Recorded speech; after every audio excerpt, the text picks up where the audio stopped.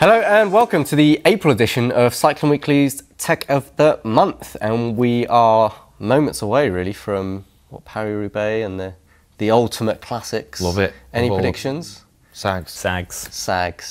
I want Sags to win because he's got the best glasses. He has. What have you got, Rupert? What have I got? Yeah. I've got a product. Peter Sagan's glasses. Oh. So you'll actually find me winning Paris-Roubaix this year. Nice. What, because you could see everything? Yeah, you can see everything. I can see terrible things. So yeah, these are... You see dead people with the 100% Speedcraft glasses. Yeah. So they are the glasses of Peter Sagan, as very recognisable, of course. I think they're quite a statement, but you pull it off. Thanks, man. Does it go with my beard? I think they do. I think you need a beard for those glasses. Yeah. As you say, Oliver, they truly are a statement, but they actually work as a pair of sunglasses you would whilst feel, riding. if you turned up to like a club ride in them, you'd probably get a bit of a little bit of, you know, stick. But you're going to win the club ride because you're wearing those. Yeah, obviously. It's like when you turned up in your Giro helmet, the visor on. Yeah, it's like that. So you've worn a lot of like other sunglasses. Yeah, How do they compare in terms of not the looks or anything, just the function? The function. Probably most like the Oakley Jawbreakers, I'd say. In terms of like the fit and the fit and how big the lenses are. These are some of the biggest lenses I've used. Do they move on your face when you're like sprinting? No movement. And like I have because I've got quite a skinny face, I have a lot of problem if I look down at like my cycling computer. Glasses will often like sit forward, like they move off my nose. But I didn't have any problem with these. It's got really good peripheral vision because the lenses are massive, so you can't see the top plastic bit if you look up, which is good. So if you're sprinting, that's not getting in your way if you're on the drops, which is really nice. Because I use these just for an hour spin on. Yeah, you nicked them, didn't you? Yeah, I did. I saw them on your desk. Right, I nabbed those. But they feel massive on your face, don't they? Yeah. There's no getting away with how big they actually feel. But I didn't notice any steaming when I was waiting at a set of lights or misting of the glasses. No. I found them quite comfy, and they're not heavy at all. No, they are remarkably light on the face, actually. They're not full framed. The 100% do a full framed version, which has plastic, and they do look very built, like quite overbuilt. Yeah. But I think these are a nice balance between that. Do Oakley make their lenses, or do they make their own lenses? So these are also 100% lenses in here. They don't spec Zeiss lenses or anything like you get in POC glasses, I think, do. So these are lenses of 100%'s own making, with a coating to protect from water and dirt and stuff like that, and UV protection as well. And also these rubber tips, they're really good for sitting on helmets, which is one thing I've noticed, is they're really grippy on the side of helmets. Nice, yeah, I really like them. What have you brought, Si? Yeah, I am going to go next because I'm really concerned about what Oliver is going to do when he presents his product. But it is good. I don't think we pointed out that it is our 3-year anniversary, isn't it? And we should cue some look-backs at bad haircuts from me and me. And just me not being there. Here at Cycling Weekly, we get to test the latest tech, from the most up-to-date innovation to something as simple as a set of tyre levers. So each month, we will bring you our 4 favourites that we think you should know about. Hello and welcome to the Cycling Weekly Tech of the Month, where we have our Christmas special here. I like anything with lasers. I've selected the Wahoo Kicker Smart Trainer, which is very, very heavy. Look at this box. Watch what happens when you open it. Check that out. That's where your money's going, really, isn't it? Here we go, the wheels man. You know how people always joke that newsreaders are naked from the waist down? Yes. Well, these are Endura's Pro SL shorts. I'll sit down now. The answer to your question, Oliver, I have brought the Cycliq Fly 12, which is a cycling camera and light in one. You know, considering some lights out on the market are as big as this, but this doubles up as a camera as well. So the light has 10 modes, would you believe? Blimey. And max output is 600 lumens, so it's a decent light it's not bad at all, really. It's quite a sort of generous beam pattern. It kind of splurges out and gives you a bit of vision. But you can dim the flash, so it could be like a high lumen output flash or low. You know, you can really conserve the battery if you need. The battery life, you know, the best outcome you're going to get is about 8 hours, according to Cycliq, which isn't too bad considering you're running video as well as the light, so it's quite impressive. Where's the storage then? Is it memory card or? Memory card, which doesn't come with the unit itself, which I found a bit annoying, but that's classic sort of every action cam GoPro would do the same. Chargeable by USB-C, which is like fast charging, but if you plug that into your laptop, it takes 8 hours to fully charge. Does it have a special plug? That it doesn't come with a plug, but you can use your iPhone, one, or a USB AC adapter plug, which charged it in 2.5 hours. So it does take still takes a while. quite a long time, doesn't it? Yeah, which is a concern. If you're at work or you take it to work and you want to charge it, you've got 8 hours to charge your light. You've got to make sure you do your full home. day by your desk, otherwise it's not being charged. So yeah, a little storage card comes separate at your cost. It's basically restricted to the front of your bike being a front light. The mounts are only mounts for the handlebar or stem. I don't think it does stem one. Is it just on bar or is it like an out front mount? It's on bar, so it says you can mount it above the handlebar or below. Below is really neat actually because visually you can't see it, and it's tucked out of the way, so it's quite smart and sort of sleek. Yeah, how much does it weigh? It's around 200 grams, claimed. I haven't actually weighed it. Pretty chunky. Myself. It's chunky, yeah. Not as chunky as the last one though. No, nowhere near. And it does look all right, actually. It's not offensive at all, which the other one did with the separate colours, etc. And it's got a few nice safety features in there, so you can link it to the. Sorry, I'll look at my phone. But there's an app, a Cycliq app, that you can link it to and change the settings. It's got a nice little like black box feature, so like sort of similar to aeroplanes, and when they unfortunately crash, you can have it set so it saves it and locks it safe, so you can access that. After it's been damaged or, someone tries to delete it, I don't know. But, it's a nice little safety feature. It's got an alarm on there as well. Does so it doesn't shoot continuously? Is it shoot No, on, it shoots on a loop. So you get sections of up to 15 minutes, I want to say. But the old one, it'll just shoot on 12-minute loop. But this one you can actually change how long that loop is. And you have to start it every time, or does it like loop? So when you turn on the unit, and then loops. So once you turn it on, it will start recording straight away, and then you can run through the modes, the 10 modes, and then you can use the light without recording, or you can use the recording stuff without the light. Okay. So it's up to you how you want to use it, really. With a lot of people wanting to run daytime lights now, it's actually quite a nice feature to have. Yeah, I think it would be really good for commuters, really, wouldn't it? 100%. The last thing about it, really, was probably the price, which is about 250 quid. I've seen it about on Evans, for example, for like 230. Quite a lot of money, but far cheaper than buying an action camera and a separate light.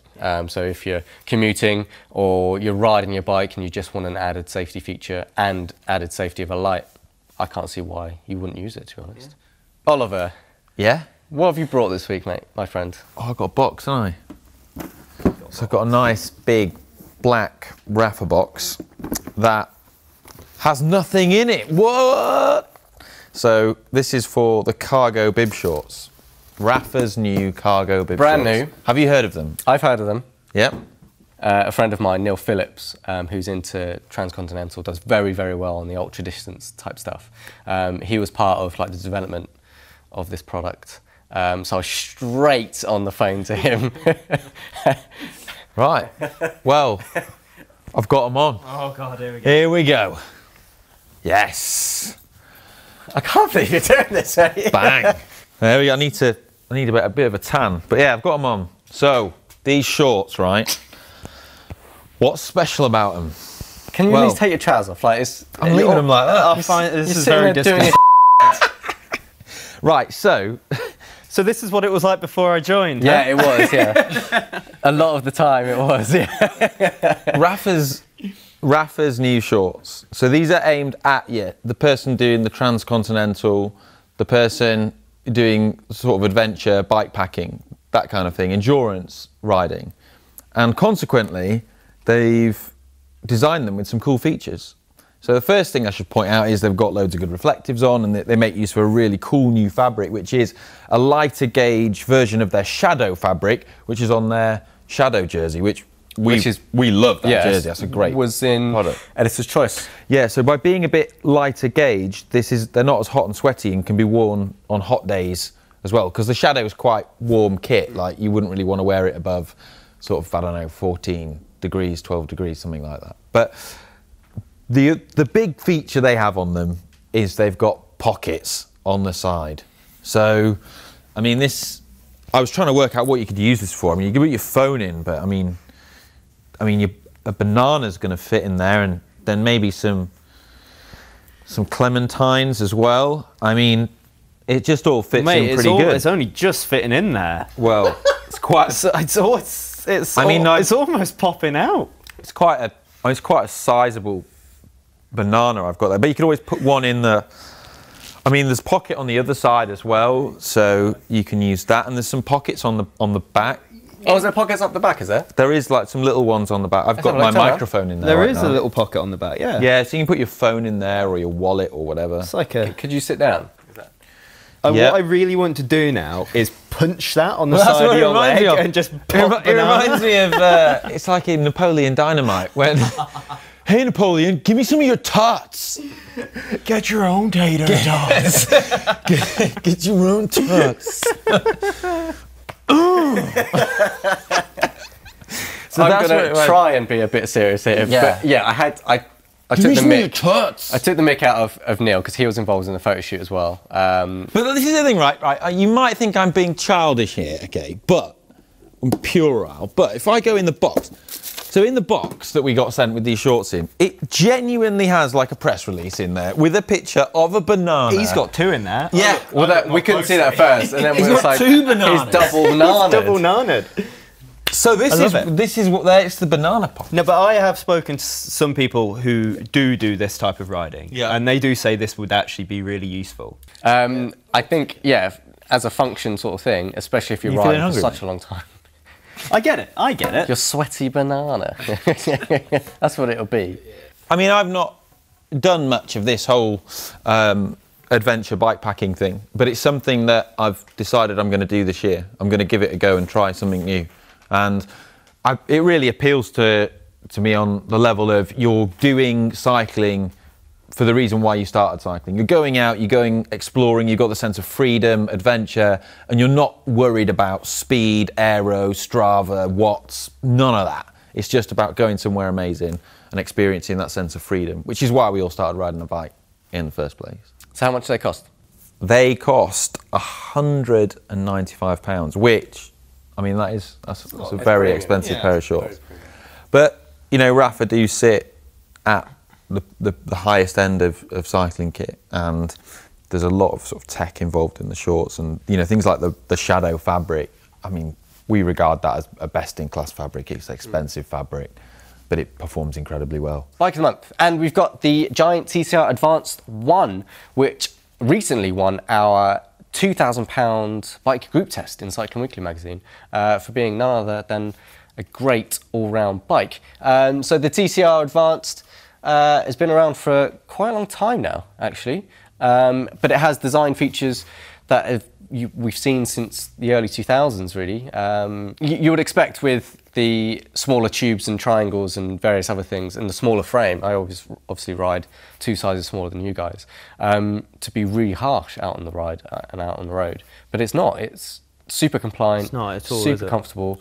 So this bike, in particular, costs 1,800 quid, or £1 under, 1799, and for that you get a full Ultegra group set, mechanical, which is very good, bar the cassette, which is 105, which we've recently found out Let's not get into this. A pet peeve of we don't need any more arguments about this. Me and Simon had a real Barney about this one. That's okay.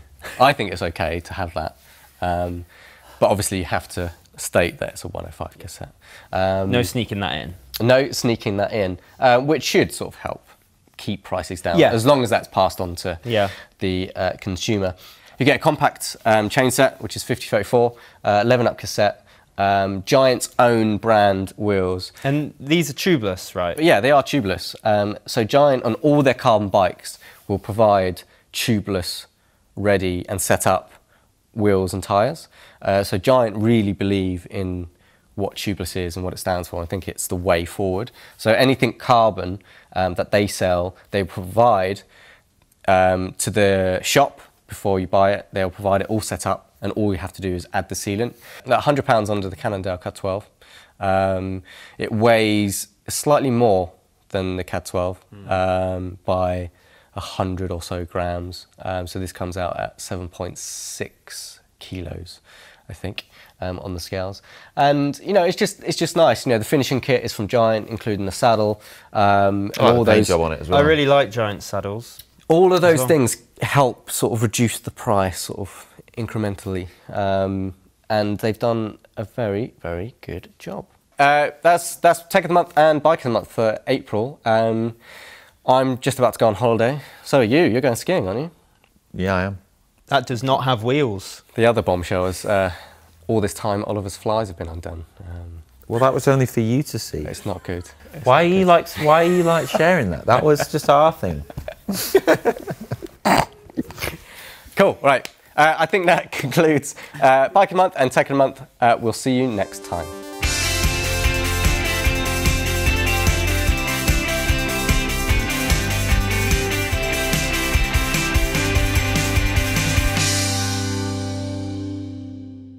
How does my beard look? No, it's good, man. This dude was like, gonna shave! I get disappointed with, I wish there were more like of those comments. Because they're the best comments, they're like the funny ones. Andrew periodically just likes to message me with them. Oh mate, I don't need to hear this.